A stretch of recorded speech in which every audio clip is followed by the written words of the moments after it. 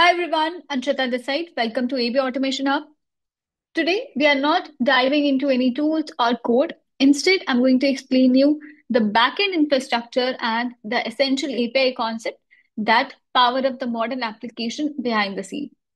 When we test a login flow or when we verify any API response, there's a lot happening in the background. Things like API gateway, caching, load balancer, and even the message queues. So in this video, I will walk you through 10 key backend and API concepts. So whether you want to stay one step ahead or you just want to keep your fundamentals strong, then this video is definitely for you. Let's get started. The first topic in the list is microservices. It's an architecture style where the large application is broken into smaller, independent services, each handling a specific functionality. Instead of building one monolithic application that handle users, orders, payment, and inventory all in one code base, so you create separate services for all of them. So each service has its own database and can run and deploy independently. All right. So what is the benefit of using microservices? If your payment service crashes, your user service will still work. So this is a sample diagram where you can see we have separate service for user service. You can create separate service for payment functionality and for the order service. And each one of them have its own database also. Moving to the next topic, API gateway. API gateway, it's a server that acts as a single entry point for all the client requests to your system and forwards the client request to the right microservice and handle the tasks like authentication, rate limiting, and the load balancing. So all the client requests go through this API gateway first, and then here it handles authentication, rate limiting, load balancing, and then it redirects to the correct microservice. So instead of clients calling 10 different microservices directly, they call one API gateway and then it is redirected to the correct microservice. Next topic in the list is rate limiting, one of the very famous topic which is used when you're testing any API. So rate limiting, basically, it's a technique used to control number of requests a client can make to a server within a specific period of time, and it helps to prevent overuse or abuse. For example, you set rules like 100 requests per minute per user or 1000 requests per hour per API key. When the limit is reached, it returns 429 status code. That means too many requests. So why it is used? Because it prevents the API abuse. It protects the server resources. If you see over here, we have this rate limiter. It is configured in a way which has 100 requests per minute. So if you have a user who is trying to access and he or she is making 10 requests or let's say 99 requests per minute, in that case, it will be allowed. But in case if there's a bot or let's say spam user, which will hit your API for 200 requests per minute, in that case, that request would be blocked. Why? Because we have a rate limiter set up over here, which only allows 100 requests per minute. So imagine using an ATM where you are allowed only three withdrawals per day. If you try a fourth time, the machine will say limit exceeded. So that's rate limiting, where you are controlling how many requests or actions you can make in a given time. The same thing we have tried to explain from this example also. Moving on to the next topic, which is CDN. CDN, also known as Content Delivery Network. So it's a network of distributed servers that deliver static content like images, videos, CSS, JS faster by serving it from the server which is closest to the user. In this case, it will reduce in the server load and it will improve the overall user experience, especially for the global users. Imagine a movie is produced in Canada, but instead of everyone having to fly to Canada to watch it, copies are sent to your local theaters worldwide. Now you just go to your nearby theater and watch that movie. So that's what a CDN does for a digital content. So instead of every user making a long trip to the original server, maybe it can be Canada or US, CDN keeps that local copy near the users everywhere. So the access is fast and smooth. In this case, we have origin server where the content is created, and we have the edge server where we have content copied worldwide. So it can be accessed from the near server, not from the origin. So this is about content delivery network, which we also call it as CDN.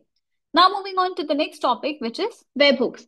So webhooks is basically a real-time notification that is sent from one application to another application whenever a specific event happens. So instead of constantly polling an API to check for the update, the server automatically sends a request to a specified URL when something happens. So it's a real-time update. It reduces unnecessary API call and it is more efficient. If you just see over here, this is a sample diagram from the Zapier, which I've taken from Google. This is the example of Webhook, and this is the example of API. In the API, with this, what happened? You send a request and then you get a response. You have to keep calling that API again and again. But in case of Webhook, there will be a real-time notification which will be sent whenever a specific event happened. So, for example, you get a notification whenever your food is dispatched. There also Webhook is configured. And in case you have configured webhooks like Slack notification or whenever any PR is merged into the master branch, you will get a notification in Slack. It can be done by configuring your Slack webhook. So this is the benefit of webhooks. Now moving on to the next one, which is message queue. Message queue is a communication method which is used to send, store, and retrieve messages between parts of an application or between different applications. So in this, what happens? Producer service add messages to the queue and the consumer services process them. So messages are handled asynchronously. So producers do not wait for the processing to complete, it just keep on sending message. For example, you go to any food court and place an order over there.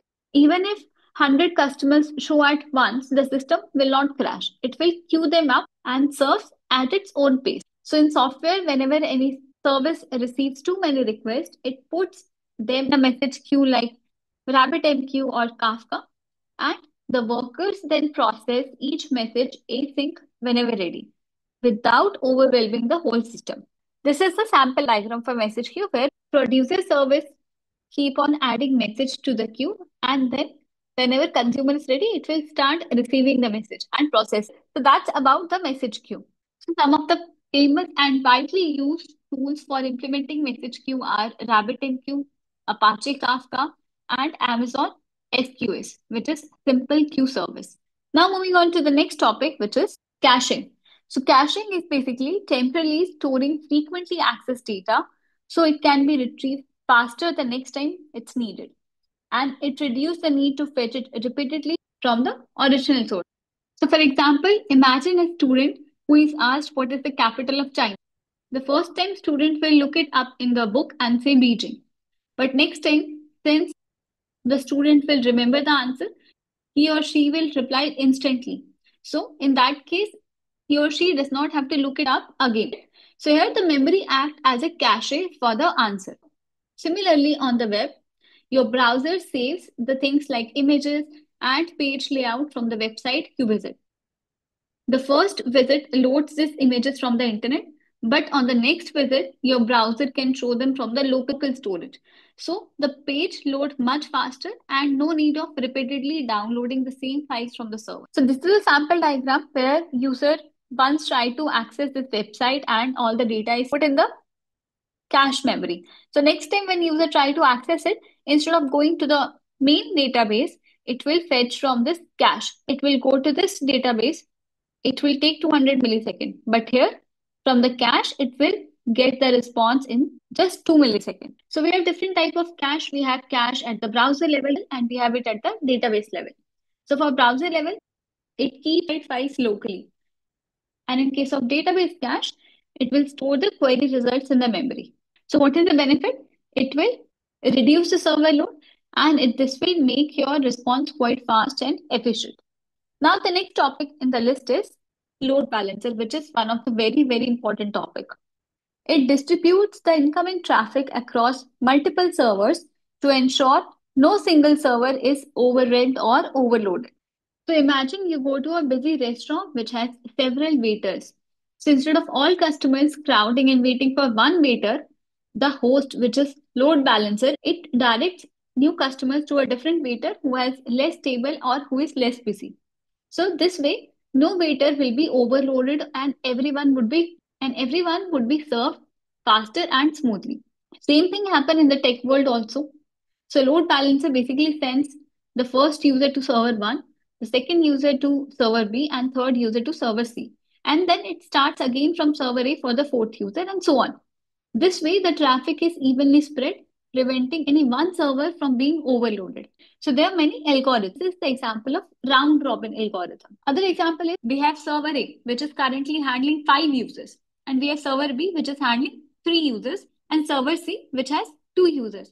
The load balancer sends the next user to server C because since it has the fewest active connection. So this is how load balancer works. It forwards the request to the next available server to ensure high availability and consistent performance. So this is what I have tried to explain it from this diagram in which let's say we have multiple clients accessing the application and we have load balancer over here. So this is about load balancer. Next topic is proxy. It's a server that acts as an intermediary between client and another server, forwarding the request on the client's behalf. So just think of it like a middleman that keeps identities and systems hidden or filtered. So for example, if you're using a VPN, in that case, your request is going through a proxy server. So there are two types of proxy. One is forward proxy and the other is reverse proxy. For example, imagine you want to send a letter, but instead of sending it directly, you go to your trusted friend, which acts as a proxy here, who will send it for you. When the reply comes, it also goes to your friend first, who then gives it back to you. So this helps keeping your address private. So why we use proxy? Because it hides your real location, that is, let's say IP address. It can block bad or unsafe site. It can speed up your internet by saving copies of frequently accessed website. So that's about proxy. This is the sample diagram in which client makes a request. So it goes via proxy. It does not go to the main server directly. We have proxy as a intermediary layer. So that's all about the proxy. Now the last topic is database sharding. It is a method of breaking a database into a smaller, manageable pieces called shards to improve performance, scalability, and storage efficiency. So instead of one database table with 10 million users, it will create multiple shards. So in this case, instead of storing all the user data in single database server, which will just slow down the queries and eventually crash also under too much of data, here the data is divided into smaller chunks, which is called as shards. So shard 1 stores user with user ID 1 to 10,000. And similarly, we have shard 2 and shard 3. So each shard is hosted on a different server. So when any application needs to fetch or update the data for, let's say, ID 11,000, so it will go directly to the shard 2, not to all the shards.